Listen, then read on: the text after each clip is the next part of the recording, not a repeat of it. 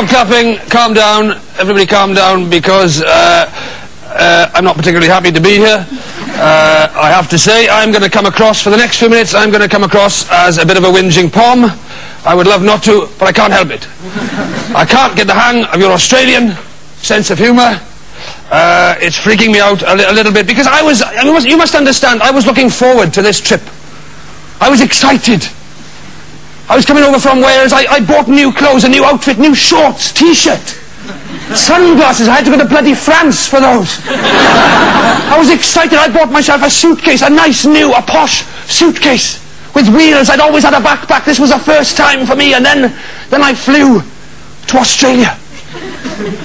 Yes. This is what arrived. Exactly, I knew you'd laugh. You see, this is not funny. Oh, you're hilarious. Oh, look where some hilarious Australian baggage handlers put a sticker on there. Bend your knees. Heavy.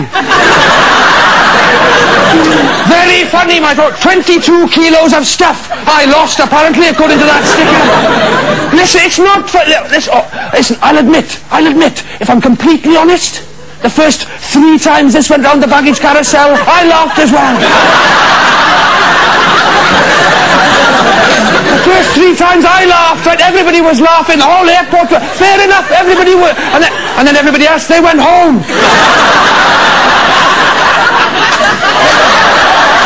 It was just me and this.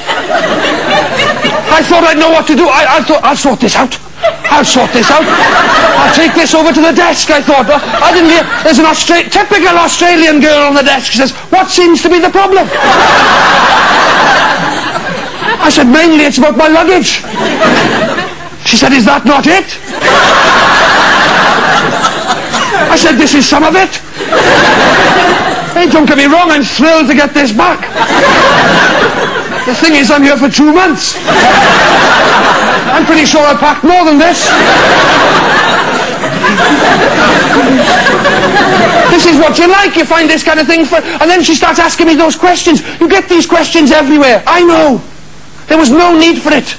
No need. She said, could anybody have interfered with it? I said, we probably shouldn't rule that out. She said, well, have you left it unattended at any point? I said, I suppose I must have. I'm not the most observant person in the world, but this had happened while I was wheeling it through the airport. I think I'd have noticed. Surely it would have got very light very quickly. She said, did you pack it yourself? I said, why? What are you suggesting? Somebody else packed for me and thought this is all I'd need.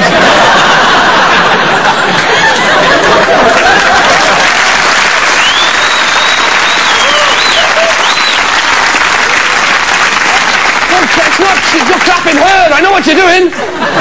She said, we must do a report. I thought, good, let's do a bloody report. Let's do it. Good, I thought. It was all going quite well until question 3. I said, does your luggage have any distinguishing features, Mr. Gilbert? I said, it's got a long black handle, if that's any use. She wrote that down. I love you all, really. Thank you very much. Good night.